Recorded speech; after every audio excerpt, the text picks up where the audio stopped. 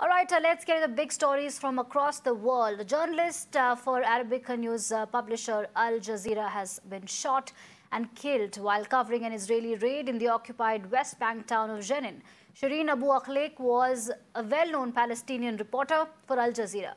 Also, another Palestinian journalist, Ali Samodi, has been hospitalized after being shot in the back. In a statement, Al Jazeera called on the international community to condemn and hold the Israeli forces accountable for deliberately targeting and killing their colleague. Meanwhile, the Israeli military said its forces came under attack with heavy gunfire and explosives while operating in Jenin and that they fired back. The military said it is investigating the event and looking into the possibility that journalists were hit by the Palestinian gunmen.